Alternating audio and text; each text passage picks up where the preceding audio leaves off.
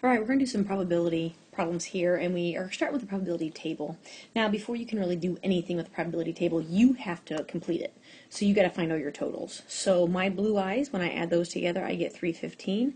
My brown eyes, there are 400 of those. The poor green-eyed people are only 85. Going the other direction, I have 380 males. Naturally, I have more women. I don't know, I just said that. And altogether we have 800. So this number here, make sure it totals vertically and horizontally, because if you mess something up, it's going to jack up all your answers. So we're going to use these totals to answer our questions. So first off, base straight up, find the probability a student is male. So we are talking about the males over the total. So how many males do I have? 380 over my total of 800. We're going to go ahead and go to 3 decimal places, and I have a probability of 0.475, right? Less than half. Number 2, find the probability that a student has blue eyes. Well, now we just care about blue-eyed people. So blue over the total. Okay, well, I have 315 blue eyes out of 800. Again, it's less than half, so it makes sense that my decimal is less than 0.5. Number 3, find the probability a student has brown eyes or green hair. So this is brown. Remember that or means to add and subtract the overlap, and the overlap would be brown-green. Now, is it possible for a student to have brown eyes and green eyes? Because that's what this is. This is brown and green.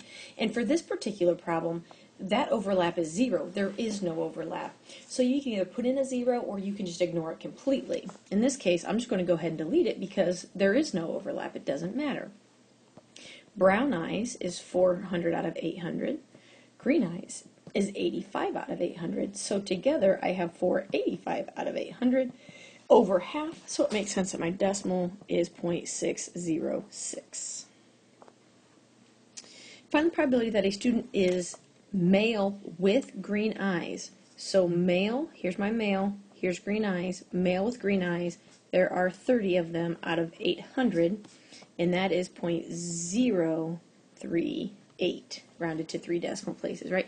Very small percentage of students are male with green eyes. Find the probability a student is female or brown.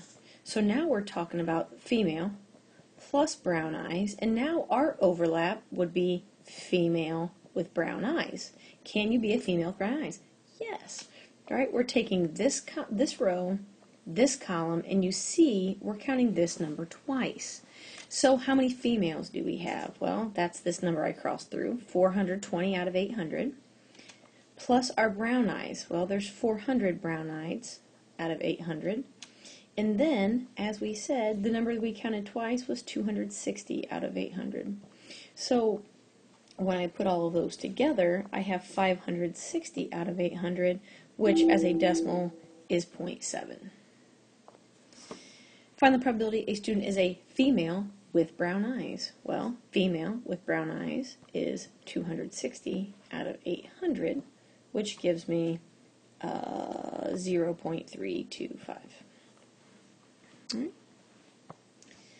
If the student is female, now we're getting into conditional probability with the word if.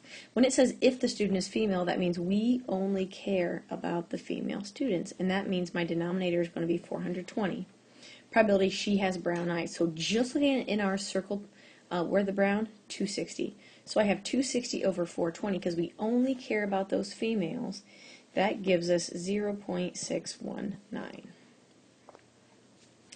Find the probability a student is male given he has blue eyes. Given is another word like if. So we only care about the blue eyes. We're looking at this row. My denominator is going to be 315 because that's the total of that column.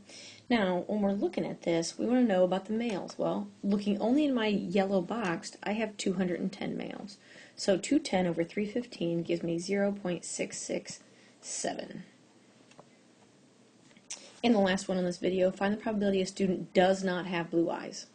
Well, there's 2 ways you can do this. You can count up all of our non-blue eyes, or you can say, well, let's find the probability of blue, because that's pretty easy.